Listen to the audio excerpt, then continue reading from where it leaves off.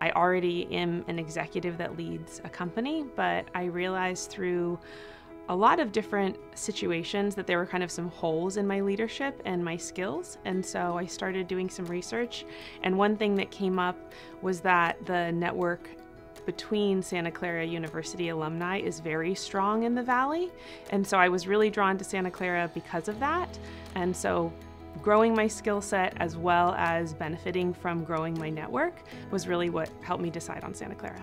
I would say that the schedule of being able to come in on Friday evenings and all day Saturdays has been really helpful because you can plan ahead. I think it's really helpful that you get the calendar ahead of time, and all of us being in high-level management, we have to plan ahead, right? Like that's a key skill. And I think that Santa Clara, as I've shared, really creates a strong community while you're here and then for you to launch from.